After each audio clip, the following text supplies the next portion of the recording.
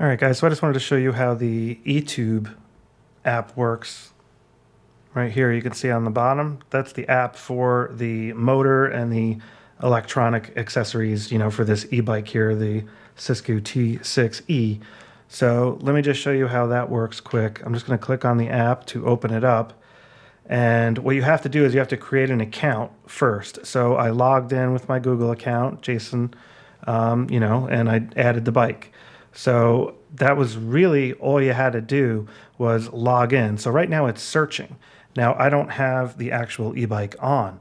If I hold down the power button here, turn this on, like so, and if we swivel back to the screen, you can see the passkey. Do you want to change your passkey? I'm just going to do later. And now it is connecting to the T6E. So I had no problem connecting this. The reviews on the app are horrible from what I read, but like I said, I didn't have any issue with my iPhone. It was very easy to use. Like I said, when I opened up the app, it asked me to register as a new user for Shimano. I did that. Then I walked over to the bike. I basically just hit the power button on the bike, and it was already searching for the bike. So as soon as I turned the bike on, it found it, and then it connected. And you'll see what happens in a second once it connects. It does take a second to connect for whatever reason, as you can see with that blue bar there. So there we are, connected. So if you tap on that, now you can see there's a bunch of different options on the top. You have update. I would recommend going to update first. And I'm now checking for updates. And as it turns out, I have firmware update for the motor. And there's also an update for the the little computer display screen there. So I'm going to update that stuff. You can see it looks like it's at about 73%. So this whole update is taking approximately, I don't know, 5 to 10 minutes, I would say. It's almost done. So the update just completed for the display here. So it looks like it just rebooted on the right. Now it's got the check mark. T6E is up to date. Good to go. Awesome. No firmware updates available, and that's because I already updated it. But you can see all the different items here that are potentially available for updates. So that's what that is. Customize.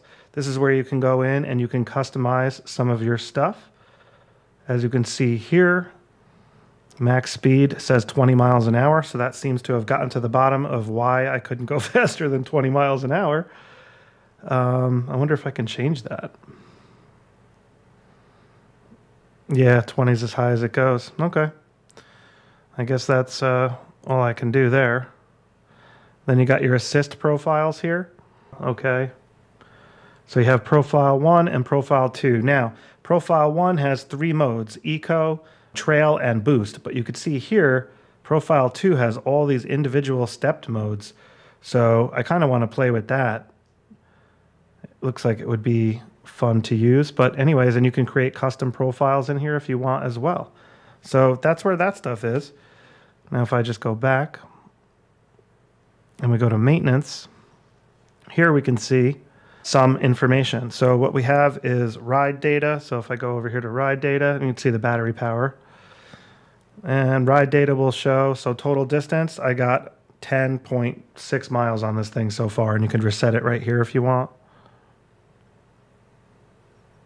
Now down here on the left, you have a light bulb, and that will give you some information here on different options that this app offers, depending on what kind of bike you're using, because this is made for obviously many different bikes, different drivetrains, automatic shifting derailleurs, all sorts of stuff like that.